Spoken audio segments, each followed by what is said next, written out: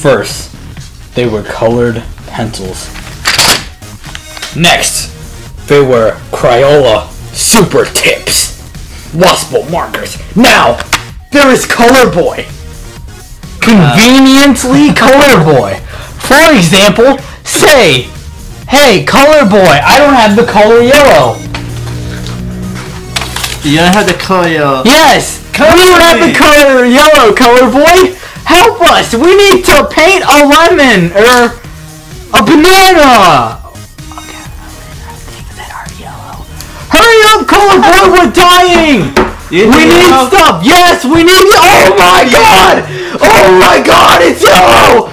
Oh, see, ColorBoy saved the day!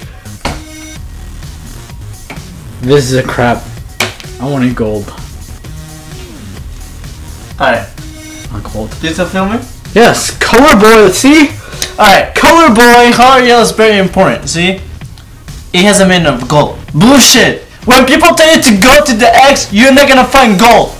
Unless you think you're Italian and you think there's gold. Yeah, no offense, but don't go, you faggot bitch! Just take it as a tip, you know, I mean.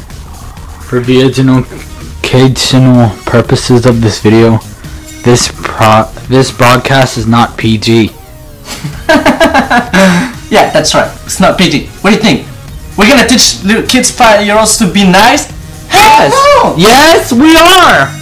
Right. We are going to teach people how to be nice. We are here to represent what colors mean to the world. That.